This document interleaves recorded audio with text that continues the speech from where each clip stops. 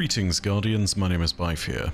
So here's a little line from the latest Bungie update, which was patch notes. Apparently the Nokre ship, at least I think it's pronounced Nokre, and I'm gonna say Nokre for the rest of this video, was missing its lore tab, and well, it's been added back in.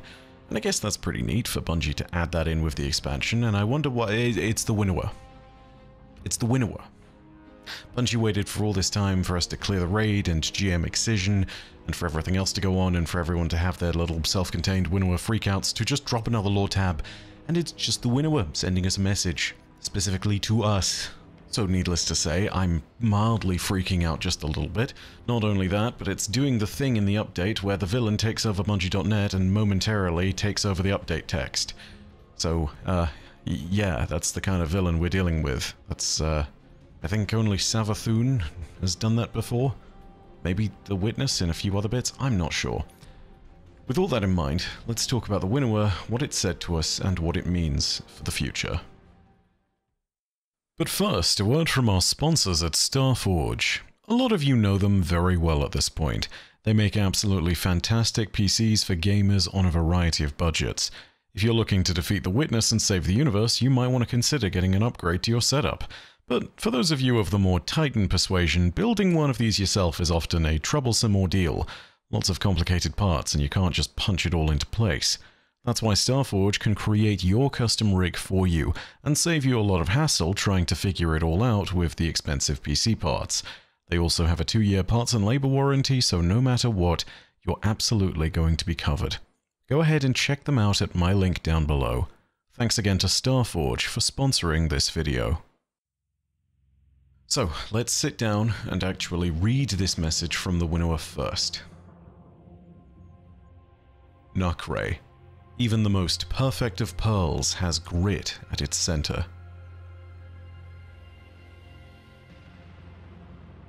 Let's chat, shall we? One more nice sit down for the books. Did you think you wouldn't hear from me again? After all this? You'd have missed me, I hope. And I would certainly have missed you. Have no fear. I'm not so easy to be rid of. Now, let me show you my beloved. Oh, no, not my sedimentary necrolite fossilized in time. You've seen that. I speak of that dear and distant expanse of the universe, miraculous in its fullness and its emptiness all at once. Are you surprised to hear of it? Yes, I never much cared for the change of rules, but here we are, and there's no use in crying over spilled radiolaria. Besides, at the heart of it all, there was a gift. To me. That gift is the chance to speak with you. You and a billion like you. I am making this offer over and over again in every tiniest cell and the vastest of civilizations. Let me in. Take what you need, be at ease. You have no say in the degradation of your telomeres, but in all the interim, the whole world is your sweet silicate shellfish.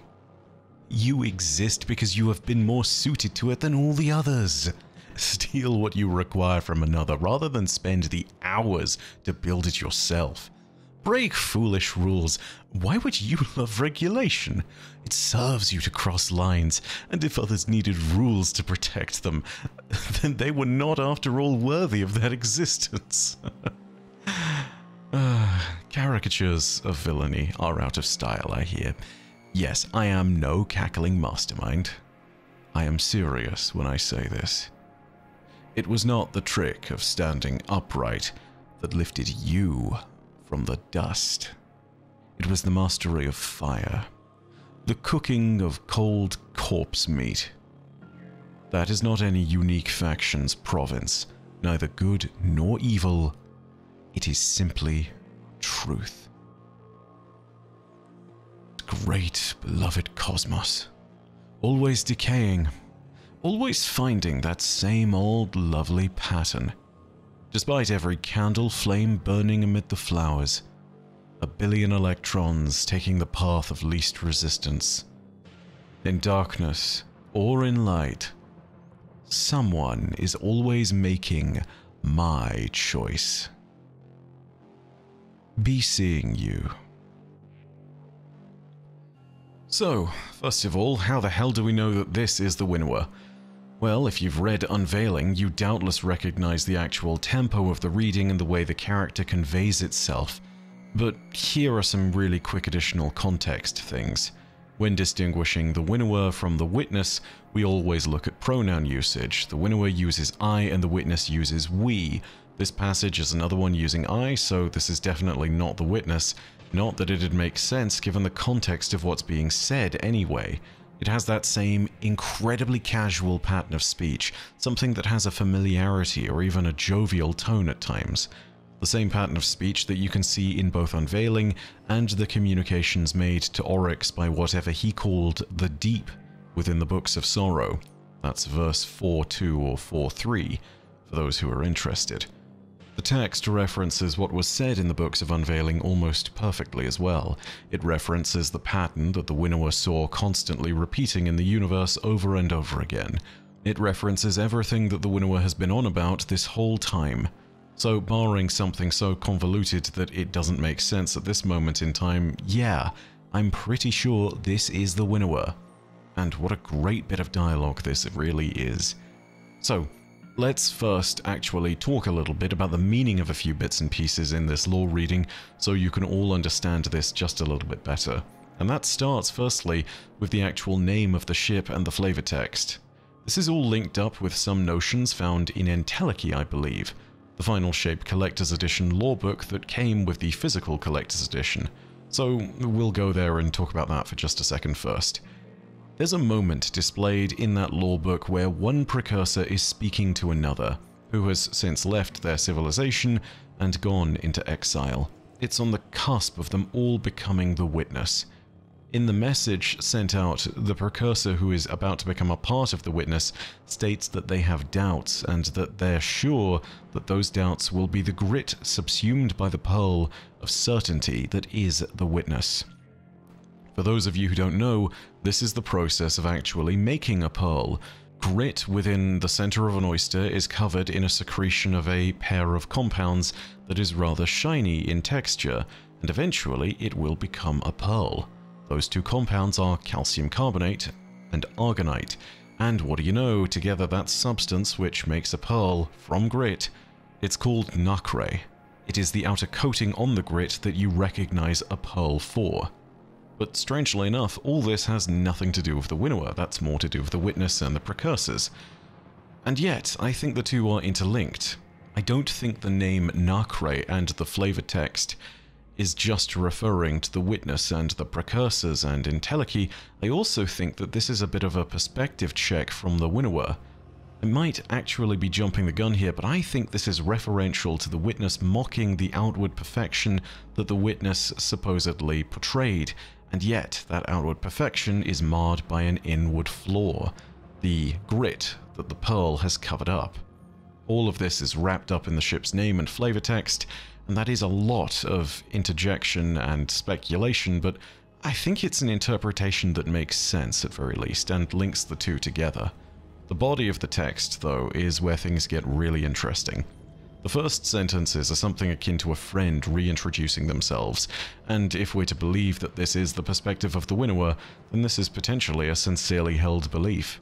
It knows that we have been carrying out its idea of brutality in exchange for survival for a very, very long time, and as it has said before in the Unveiling lore, it treasures that about us. It also assures us that it isn't so easy to be rid of, which, yeah, I kind of hope so, for the sake of it being a good villain, but also for the sake of the narrative of destiny, if it is the kind of cosmic entity that we believe it to be. Next, and perhaps most confusingly, the witness references what it is referring to as its beloved, the universe, before clarifying that its beloved is not the sedimentary necrolite fossilized in time.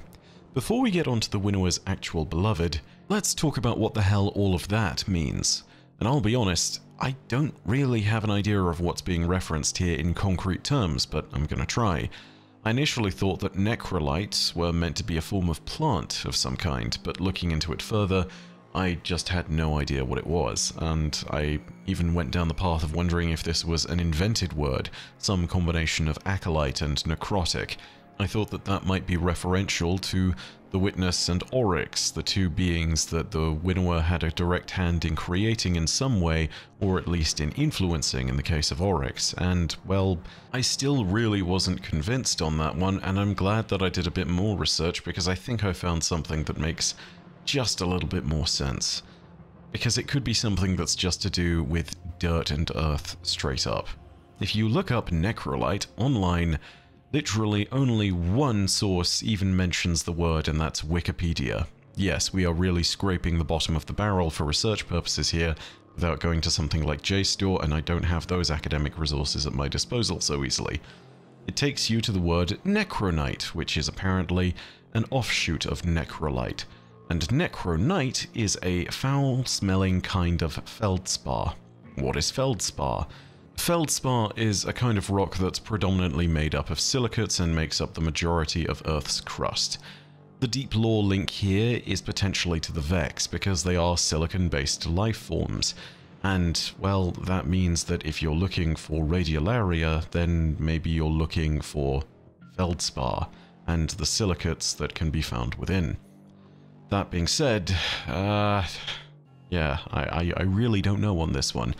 It's days like this that make me wonder if I should get a subscription to the Encyclopedia Britannica or not, but regardless, we press on.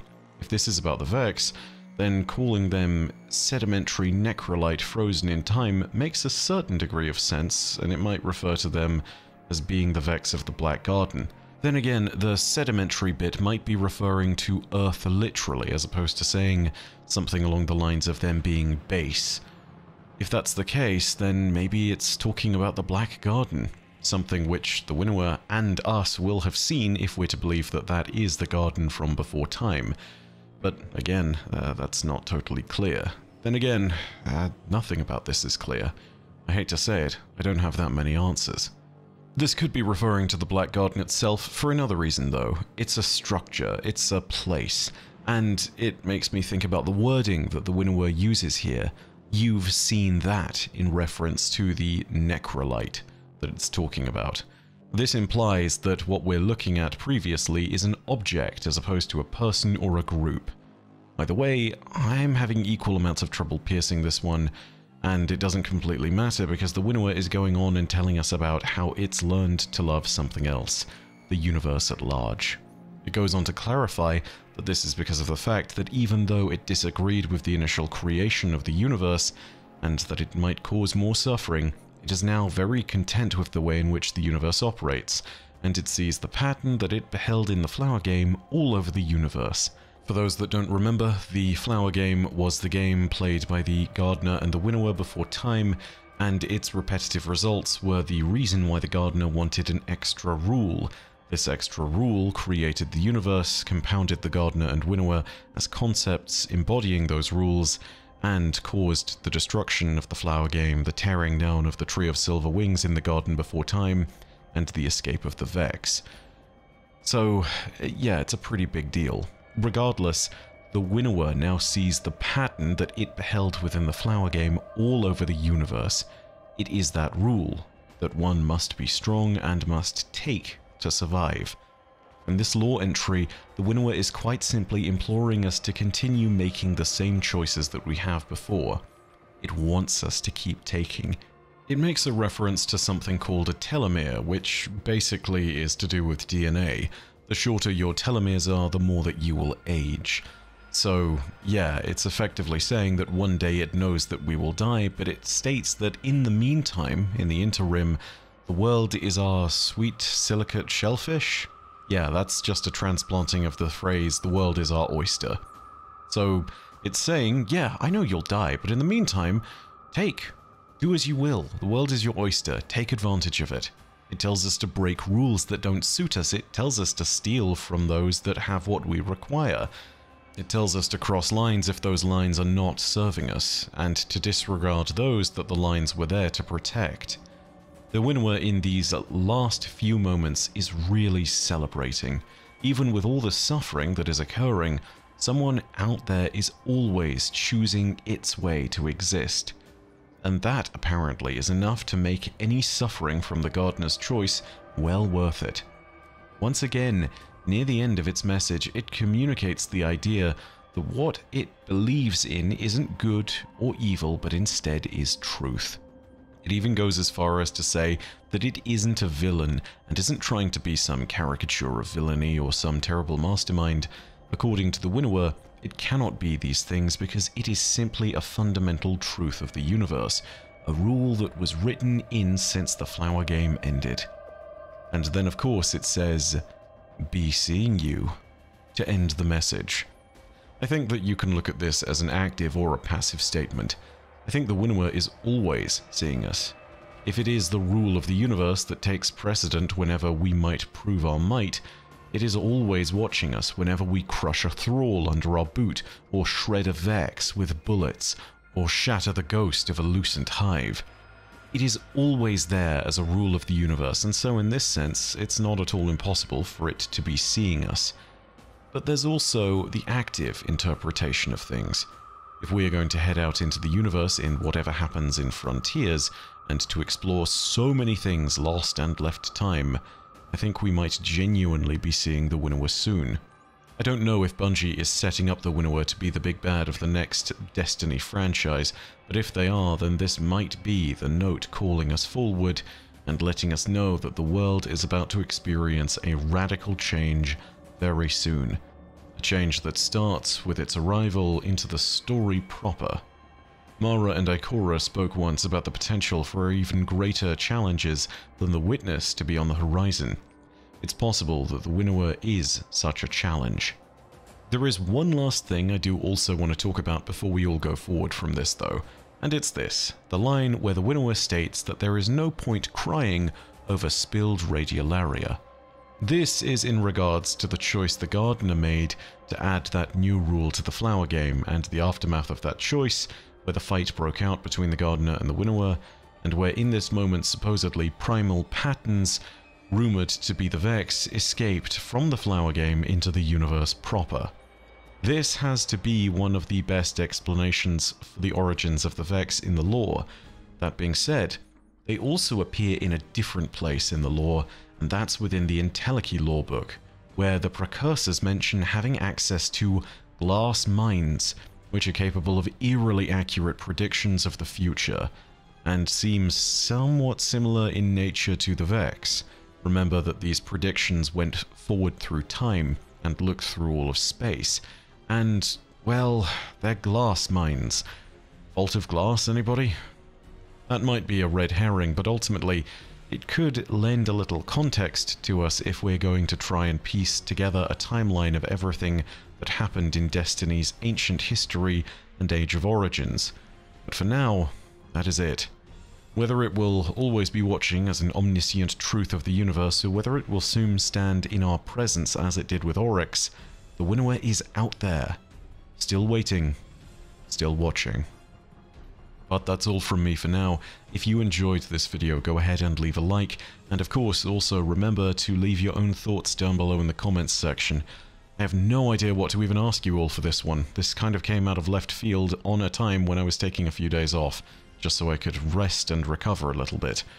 But, I mean, well, it's definitely one of the largest lore bombs of the expansion, alongside the line from the Witness itself in the raid, stating that it is not the Winnower.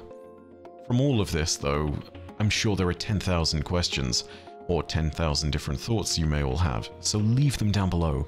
And if you have any more content that you want, let me know about that too, and subscribe so you can see it. You can also hit the bell next to subscribe to turn on those email notifications. But as per usual, know that your viewership is quite enough for me, and that in the meantime, my name is Bife. Parodacia ad Astra. I'll see you, Starside.